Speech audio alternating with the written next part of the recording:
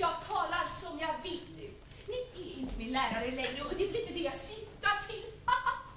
Tro inte det. I så fall hade jag haft massor att välja på. Fredrik till exempel, han skriver vers till mig varje vecka. Ja, vers på vers på vers. Ja, och nu vill du att jag ska vara lika förälskad i det som han, inte sant? Nej. Det är inte den sortens känslor som jag vill ha av er. Och jag vill ha det. Det är lite vänlighet.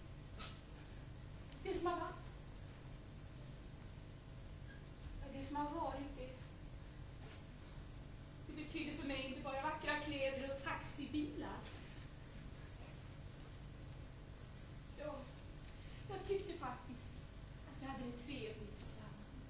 Och det blir inte väl så.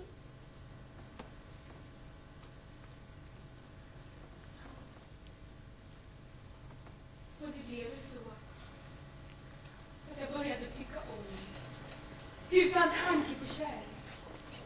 Och utan att glömma skillnaden mellan oss. Och det största vänlighet. Ja, naturligtvis. Men det är ju precis som jag känner. Och överste picket.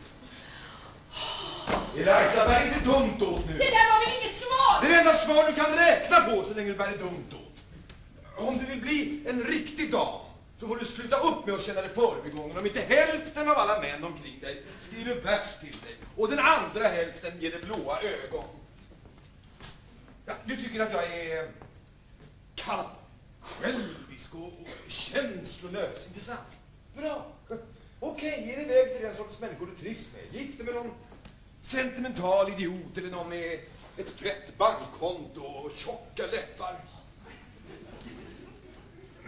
Ja, om du inte kan uppskatta vad du får är det väl bäst att du får vad du uppskattar. Det går ju inte att tala med er. Ni vänder alltid allting mot mig. Jag har alltid fel. Men var inte för säker på att det alltid finns till hands att trampa på och prata om kull. Jag ska gifta mig med Freddy så fort jag kan försörja honom. Freddy, den stackars satan, han skulle inte få plats som springpojk en gång. Och man fick ett sånt utbrott av tilltacksenhet att han sökte. Kvinna! Förstår du inte att jag har gjort dig åtråvärd för en kung? Freddy älskar mig. Och det gör honom till kung i mina ögon. Jag tänker inte låta honom arbeta. Han är inte uppfostrad till det som jag. Nej, jag tänker undervisa i lektioner. I vad då, i herrans namn? I sånt som ni har lärt mig, i fonetik. Ha! Jag tänker bli assistent åt den där lärde ungraren. Vad, den bedragaren, den bluffen, den okunnige skurken. Lära honom mina metoder, delge honom mina upptäckter.